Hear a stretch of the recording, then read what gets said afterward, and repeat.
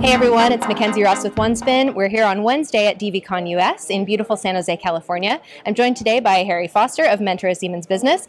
Harry's been a fixture here in the DVCon community for a long time. Harry, thanks for joining us. Thank you. Maybe you can tell us a little bit about the history of the conference and how you've seen it evolve over the years. Well, originally this was HDLCon. This is going back, 2000, 2001. In fact, I won Best Paper Award at HDLCon where I introduced the concept of the Open Verification Library, which is Congrats. used in simulation of, well, that was years ago, but I mean, it has really evolved over the years. I mean, we didn't have anything like this in terms of a show floor, but technical content, I've been part of the TPC forever, maybe too long.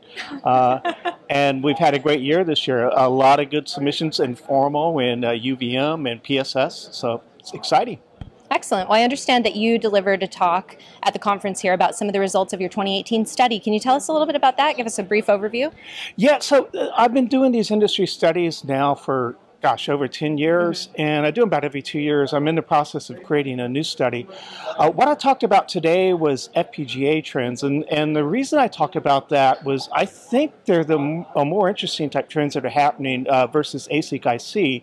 What we've seen is the ASIC IC community has actually matured in terms of adopting a lot of these techniques, formal, simulation, constrained random, coverage-driven techniques.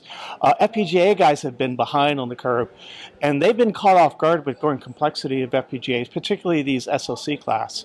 So it's exciting. So today I presented data on, again, that's probably one of the most rapid growing areas is a formal adoption in the FPGA space, as well as all these other techniques. So anyway. Great. Well, that's certainly something we care a lot about here at OneSpin. Thanks very much for joining us, Harry. It was a pleasure talking with you. Good talking with you. Enjoy the rest of the conference, everyone, and we'll see you next time. Cut. Done. Thank you.